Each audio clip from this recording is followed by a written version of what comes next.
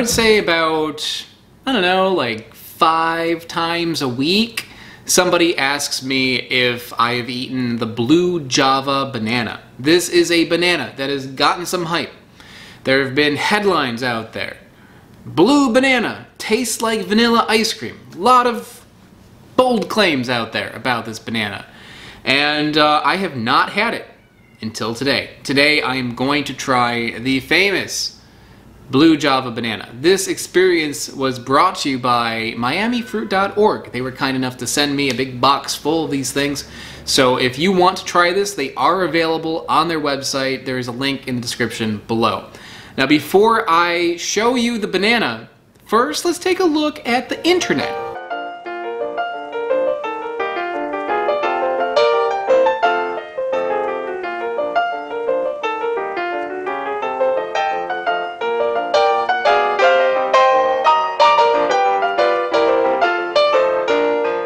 That is what I was seeing online. So imagine my surprise when I opened up a box and saw these. I originally thought I got the wrong order because I was expecting blue bananas. These bananas do actually have a blue color, but it's when they're unripe. It's not like shockingly blue as a lot of the websites online show them to be. I'd say about 90% of those pictures are altered. You know, they're adjusted at least to suggest more of a blue color than this. I mean, I could do it too. Check this out. Yeah, look how blue that is. I've made it so blue, guys. It is the bluest thing in the world. It's not too hard to do that sort of thing, especially if you're not showing your hand and face when you do it. And I think part of the reason why it looks blue is that if you get a really good look at this, you can see it kind of has like this white dustiness around it. Now that white dustiness on a already bluish green color kind of creates this more of like an iridescent kind of color, and it makes it look even more blue under certain lighting. Even when they ripen all the way and they turn yellow, you can still see some of that white dustiness on it. But when they are unripe, they are very pretty. When you have one of these growing in your yard, they're very pretty because they do have that bluish color to them. So it's not entirely a lie, it's just something that I think gets exaggerated a lot. When you eat this thing, not going to be blue, however, it does have a bluish appearance on the tree. Mystery solved. Every time I do a review of bananas, people criticize the way I open it. They say me opening it this way is wrong. I should be opening it this way. Well, I'm going to just open it from the center, guys. Yeah, criticize that. Wow. Already the appearance on this is very cool. Like, this is a very white looking banana. It's got a very vibrant creamy color on the inside. It's like a shockingly white color. So the claim is that this tastes like vanilla ice cream, and it does not taste like vanilla ice cream, but it's delicious. This is a really, really good banana. I get why people say ice cream. I think this got misconstrued somewhere with people spreading this information back and forth without actually trying the thing. Doesn't taste like vanilla ice cream. I'm not especially getting vanilla at all, but the texture on it is so soft and creamy that it has the texture of ice cream. It's like dense, but creamy at the same time. I don't know if like I can fully explain it, but maybe if you look at it, if you look at the half-eaten fruit that I'm holding in my hand, you can appreciate the juiciness that is going on inside that banana. This tastes very different. It has a berry flavor to it. My favorite banana out there that I've referenced a few times, the Pisang Kalang, is one that I say tastes like strawberry shortcake.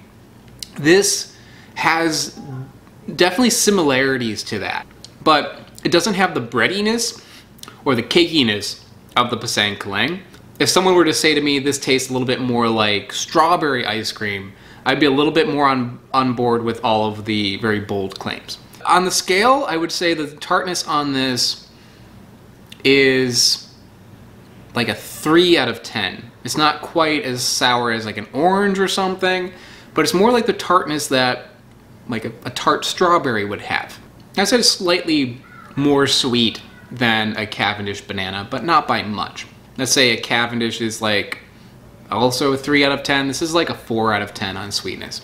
So there's a quote that I like by the author Douglas Adams, the writer of Hitchhiker's Guide to the Galaxy, one of my favorite books. He said, I'm going to butcher this by the way, but you get the gist, isn't it enough that a garden is beautiful without also believing that there are fairies at the bottom of it? Now, Douglas Adams was obviously not talking about bananas, but I think the sentiment can be applied to a lot of things in life, and that is, you know, things can be great just for what they are without having to also make them blue and also make them taste like ice cream or have them cure cancer or what have you. I think people like to take something that is already really good and try to manipulate it to make it even better. And maybe that's the reason why the blue Java banana has also become blue in people's minds and have basically the appearance and texture and flavor of soft serve. It's not, but that is by no means anything against this banana. This is absolutely delicious. This is probably on par or close to my favorite banana, the Pisang Kalang. I say Pisang Kalang I like a little bit better just because it does have like that cakiness to it and no banana taste to it. But this is definitely better if you like bananas. If you want something that tastes like a banana but so much better than the one that we get at supermarkets, this is definitely one to try out. This is really, really good. It doesn't need to be blue, but it is when it's unripe. It doesn't need to taste like ice cream, but it does have a ice creamy like texture. So I hope that sets things straight about the blue Java banana, aka the ice cream banana, something that everyone has been telling me to try for years, and I've finally done it, and it was worth the wait. Thanks again to Miamifruit.org for sending me these incredible bananas. If you would like to try this yourself, there is a link in the description below to their website where they have these for sale, as well as a promo code. I'll put that below as well. So thanks again, and I will see you next time. Bye-bye.